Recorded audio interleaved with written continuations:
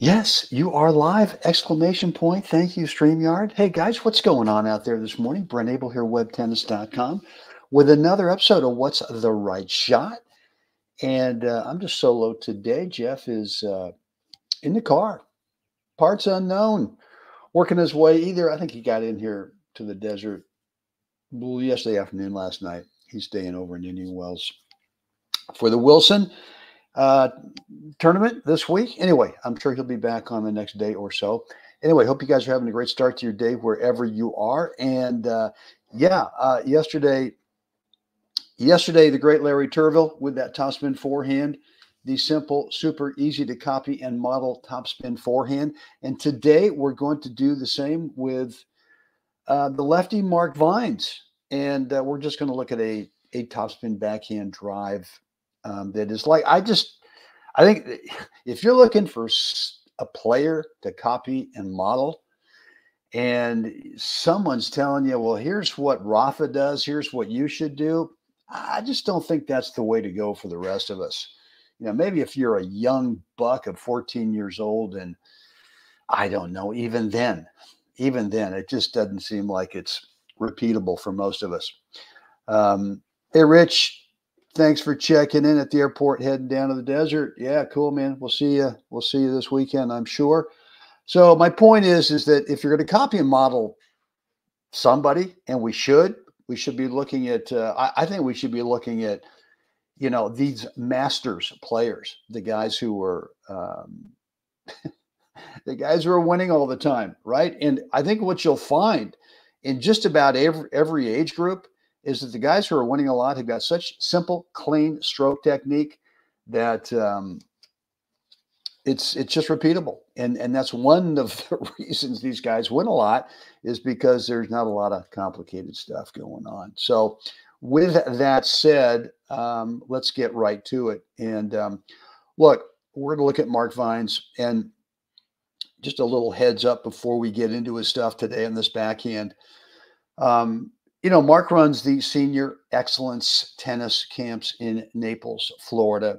And I've known several guys who've gone there, and they just say, look, this thing is outstanding. It's the real deal. It's no fluff. It's no hypey stuff. It's stroke technique, swing tech, it's tactics, it's all that good stuff that actually wins. What a concept. As opposed to, let's just try to look like someone else. Anyway, so yeah, I'm a little distracted here. Got a few messages coming in. In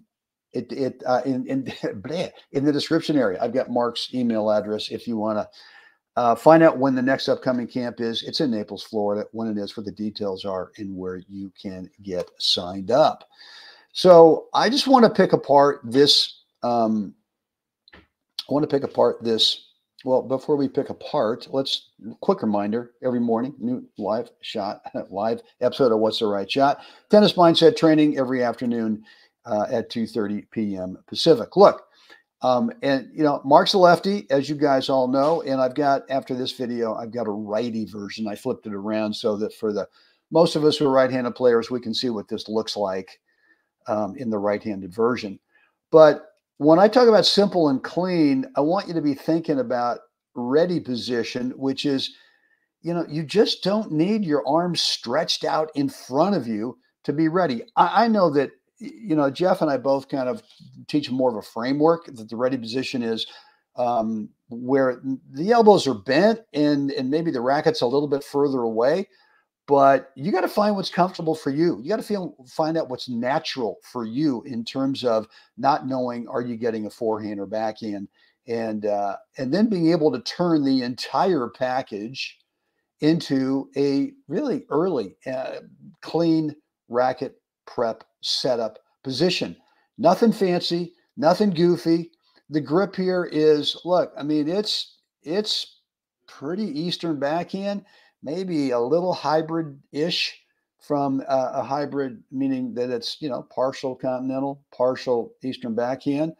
But there's not a fluff here. There's not a lot of fluff going on in terms of delivering the racket with a flat racket face, right? And then the thing I want you to be thinking about with your topspin backhand drive is to think about at contact here, rather than thinking, well, I got to do something goofy with the wrist to flip the racket over.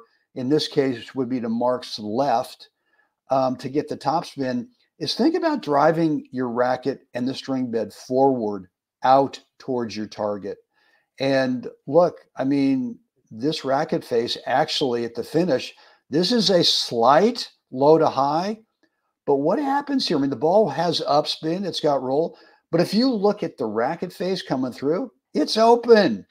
Do you have to have this massively closed racket face to be able to drive a, let's call it a semi-topper backhand drive? You don't, right? The key here is driving out through your target and being comfortable thinking that all you got to do is let the ball compress on the strings, let the ball come in, let it dwell as you go out through contact.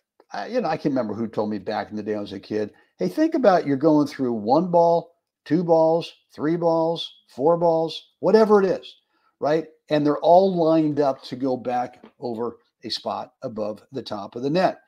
And when you do that, I think what you'll find is you just naturally take the baseline over there out of it. I think one of the reasons we get a little goofy here in terms of trying to flip the wrist to get extra top is we're concerned about that baseline over there, right? We're concerned about hitting it out. So we think, well, we got to artificially add some extra top. And it just, if it goes over, it ends up short. This ball is not going to be short. It's going to be safely above the top of the net, well inside the baseline, but nasty. And this is just so repeatable for Mark. So here's what it looks like from behind. Again, it starts up, but it comes down. And one thing I want you to look at here is that we're talking about a swing path that goes forward, right? Doesn't go from, in Mark's case, from right to left. And eventually it ends up over slightly to his left. But the way you can help yourself to keep that swing path going forward is stay sideways, right? I mean, he actually, because this ball's a little bit close on him, a little bit in here close, what does he do with his back foot? He actually takes the back foot and slides it behind him so it helps him keep that swing path aligned going forward, right? And this is just hello. And so let's look at the righty version of it, right? And boy, wouldn't you love to do that? Well, I don't know why you can't, because it's really simple. There's not a lot of goofy mechanics here, and anyone can do this, right? Anyone can turn the shoulder. Anyone can prep the racket. Anyone can get, let's try a little bit of a hybrid-y grip on it, so that hybrid-y meaning in between continental and Eastern backhand, and present the ball with a flat racket face, and then just stay turned and finish forward, right? You're welcome.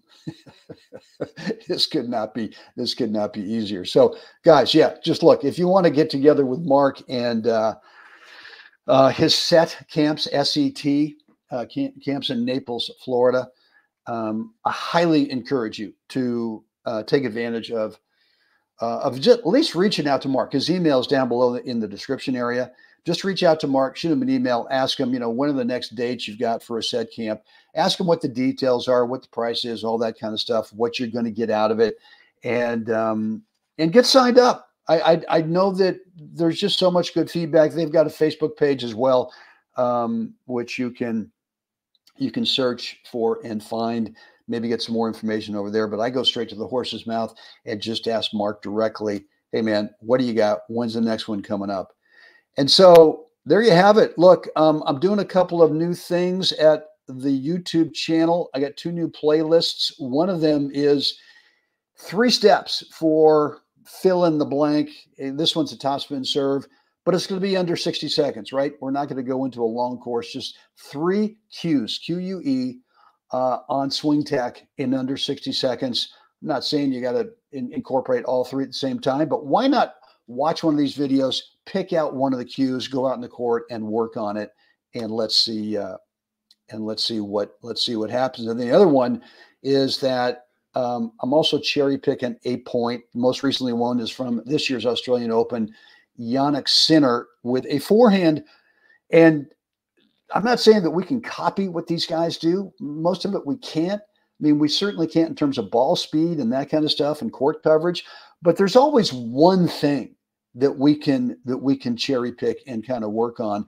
And in this particular one, it was taking this forehand that he's hitting and just get around the outside area of the ball to contain it. We can all do that, right? We can all make contact around the corner and get a really high quality spin. So take a look at that playlist as well.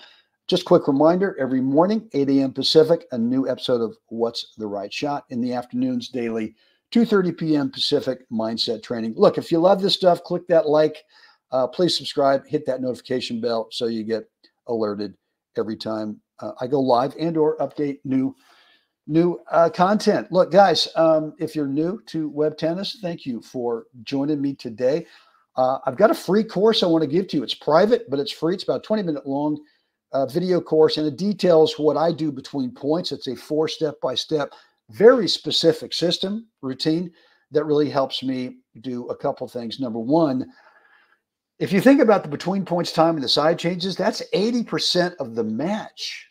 We know when we're playing a match, 20% is the only time that we're actually playing points. So when you manage that 80% and when you actually practice this routine, good stuff happens. You end up playing at the very top of your skill level range, whatever that is right now, on a much more consistent basis, so that you build a deeper sense of confidence as you start the point, right? You get really great clarity as how to start the next point, and that clarity has a way of working over into the point itself in terms of shot choice clarity. Guys, that is it for me today. Hope this has been helpful. Would love to get your feedback on what you think about Mark's semi-topper backhand drive. Right down below in the comments area, let me know, or you can shoot me an email, as always, brent@webtennis.com. Guys, that's it. Let's get out there today. Let's help someone else have a great day. The Wilson tournament, the biggest senior tournament in the country, starts tomorrow over here in the California desert, Southern California, Palm Springs area, Palm Desert at the Shadow Mountain Resort. I'm scheduled to play some doubles tomorrow with my good friend Rick Meyer. I'm playing down a couple of age groups in the 65s. That's going to be fun. Ricky's a great player, and you may know the name from the last tournament he played, was the 1985 US Open. He's pretty good. Anyway, I'm looking forward to that. And but I'll be around this weekend and all of next week if you want to come on over. And if we've not met, just come on over, say hi. Let's hang out and chat for a little bit. All right, guys, that's it. Again, get out there. Help someone else have a great day. Guys, see you again, hopefully this afternoon for some mindset training. See you then.